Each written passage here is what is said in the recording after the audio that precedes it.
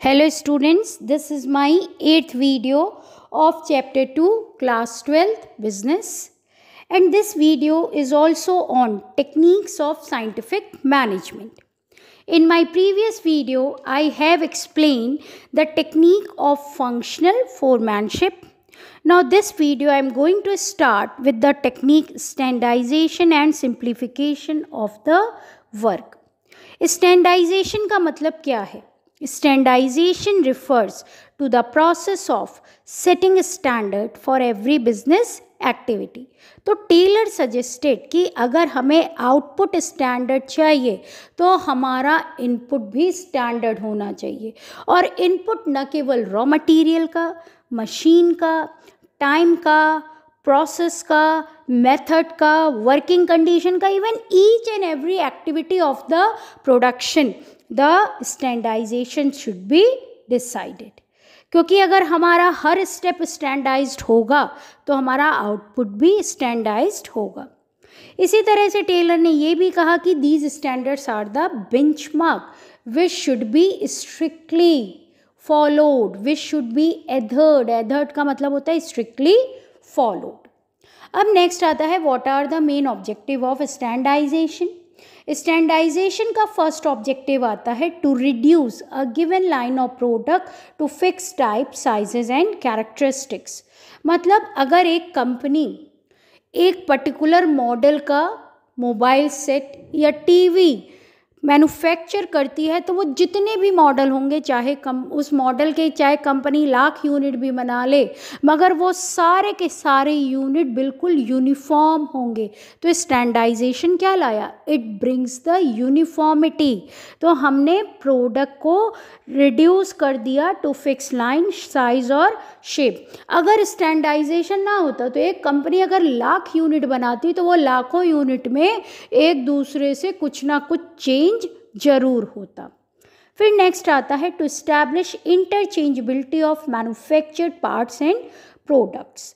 Generally जब भी हम इलेक्ट्रॉनिक आइटम यूज़ करते हैं तो अगर उसको यूज़ करते समय किसी भी तरह का प्रॉब्लम अराइज होता है तो हम उसके पार्ट्स को या कंपोनेंट्स को रिप्लेस कर लेते हैं. ये पॉसिबिलिटी भी क्यों आई? स्टैंडर्डाइजेशन की वजह से. क्योंकि कंपनी ने एक पर्टिकुलर मॉडल के प्रोडक्ट के जितने भी पार्ट्स और कंपोनेंट्स बनाए हैं वो बिल्कुल सिमिलर हैं, उनमें यूनिफॉर्मिटी है. सो ये इंटरचेंजेबिलिटी पॉसिबल है. To establish standard of excellence and quality in materials. Company ने ये भी स्टैंडर्ड सेट करा है कि एक्सीलेंस मतलब वर्क में कितना एक्सीलेंस होना चाहिए, और उसके साथ ही साथ मटेरियल की क्वालिटी क्या होनी चाहिए, क्योंकि मटेरियल की क्वालिटी पर ही आउटपुट की क्वालिटी डिपेंड करती है. To establish standard of performance of main in machines. Company ने मेन का भी स्टैंडर्ड सेट कर रखा है, मशीन का भी स्टैंडर्ड सेट कर रहा है कि एक मेन से क्या उम्मीद की जाती है, उसको कितना काम करना चाहिए, और एक मशीन का प्रोडक्शन का स्टैंडर्ड क्या होगा, उसको किस क्वालिटी का प्रोडक्शन करना है, प्लस कितनी यूनिट प्रोड्यूस करनी है. So this is the technique of standardization. Now next we are coming to the simplification. Simplification aims at eliminating unnecessary diversity of the product. It results in saving of cost. The cost of labor, machine and tools will be minimized. तो simplification का मतलब होता है जो product की unnecessary diversity है, it should be eliminated. जैसे इसका एक एग्जाम्पल हो सकता है, एक यूएस की पेपर बनाने वाली कंपनी थी. वो कंपनी 2000 टाइप के पेपर मैन्युफैक्चर करती थी, और उसमें से कुछ टाइप ऐसे थे जिनका डिफरेंस इतना माइन्यूट था कि वो आसानी से समझ नहीं होता था. तो ये क्या थी? Unnecessary diversity. कंपनी ने उस अननेसेसरी डाइवर्सिटी को 2000 टाइप से 200 टाइप तक रिड्यूस किया. यानी कि जो 1800 टाइप के पेपर बन रहे थे वो अननेसेसरी थे, उनको रिड्यूस करके 200 ले आई. तो उन 1800 में जो रॉ मटेरियल, जो मशीनरी और जो लेबर यूज़ हो रहा था उसकी कॉस्ट लॉस बच गई। इसी तरह से हम एक शू बनाने वाली कंपनी का एग्जाम्पल ले सकते हैं। एक शू बनाने वाली कंपनी जनरली 4 नंबर का साइज़ लाती है, फिर 5 का लाती है, फिर 6, क्यों नहीं 4.5 या 5.5 ले आती। 4.5 इसलिए नहीं लाती क्योंकि 4 नंबर में और 5 नंबर में बीच का है 4.5, तो 4.5 में इतना माइन्यूट डिफरेंस है फ्रॉम द 4 नंबर और 5 नंबर कि कंपनी ने उस अननेसेसरी डाइवर्सिटी को एलिमिनेट करा। अगर कंपनी 4.5 भी बनाती तो कंपनी को 4.5 नंबर का शूज़ मैन्युफैक्चर करने के लिए भी रॉ मटेरियल की रिक्वायरमेंट होती, मशीन की होती, लेबर की होती, जो कि सिर्फ एक्स्ट्रा वेस्टेज ऑफ रिसोर्सेज होती। तो अननेसेसरी डाइवर्सिटी को एलिमिनेट करने से the cost of production will be reduce. Next technique हम आते हैं method study. What is method study? Right from procurement of raw material till the final product is delivered to the customer, every activity is the part of method study। मतलब raw material को लेने से लेकर, acquire करने से लेकर customer को final product को डिलीवर करने तक जितनी भी एक्टिविटीज़ हैं, they all are the part of method study. So method study का ऑब्जेक्टिव क्या है? The objective of method study is to find out the best way of doing the job. Job को करने का बेस्ट तरीका ढूंढना। अब क्वेश्चन ये आता है कि what is the best way of doing the job? The best way of doing the job is that which minimize the cost of production and maximize the quality and satisfaction of the customer. तो एक best job करने का तरीका वो है जो कि production की क्वालिटी इन्हांस करे, प्लस प्रोडक्शन की कॉस्ट को मिनिमम करे और कस्टमर के सेटिस्फैक्शन को मैक्सिमम करे। So this is the method study. अब इसके लिए एक एग्जाम्पल हम और यूज़ कर सकते हैं कि जैसे एक शू मैन्युफैक्चरिंग कंपनी है, उसके पास शू को मैन्युफैक्चरिंग करने के 2 तरीके हैं। एक है कैपिटल इंटेंसिव टेक्निक और एक है लेबर इंटेंसिव टेक्निक।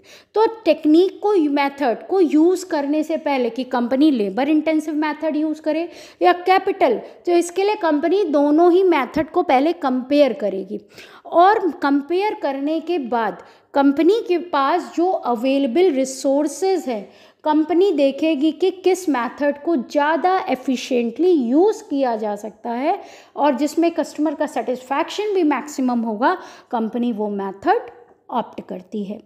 अब नेक्स्ट आता है हमारा motion study. So what is motion study?